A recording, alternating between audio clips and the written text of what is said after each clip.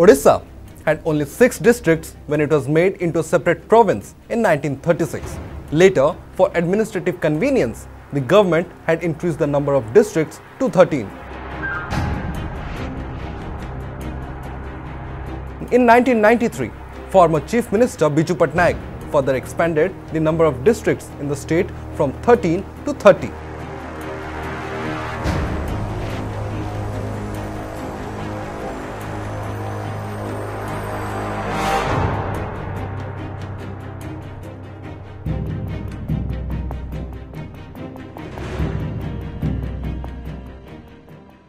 Except for 3 districts such as Sundargarh, Mayurbhanj and Keonjhar, the remaining 10 districts were split into 27. Now if all goes well, Padampur will become the 31st district of Odisha.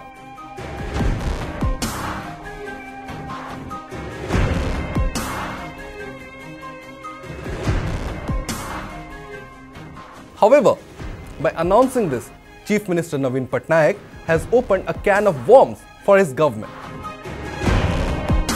Before we go any further, let us understand the background of the story. In a way, Padampur subdivision in Bargarh district is the most unlikely candidate for a separate district, even as there are far much bigger claimants for district status in the state. So why Padampur and why it is now?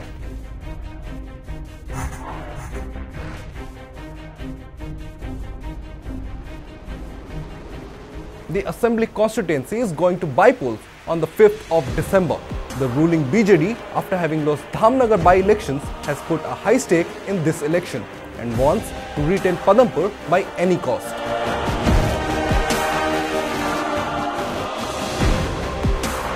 Making separate districts is not a new ball game for this government.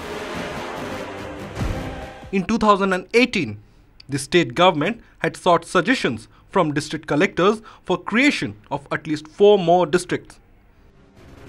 However, with general elections over, the government conveniently forgotten the issue. Over the years, there have been umpteen demands for new districts like Rourkela, Titlagad, Berhampur, Rairangpur, Anandpur, Gunupur, Talcher and Jadeswar. However, the government has chosen to soft pedal the issue. Now that Padampur by-election is becoming a prestige issue for the government, it seems to have gone overboard and offered the voters of this constituency a district upgrade. But the question here is, will the voters bite the bait?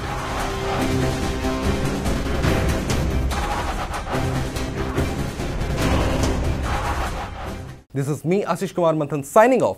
For more such videos, subscribe to OTV News.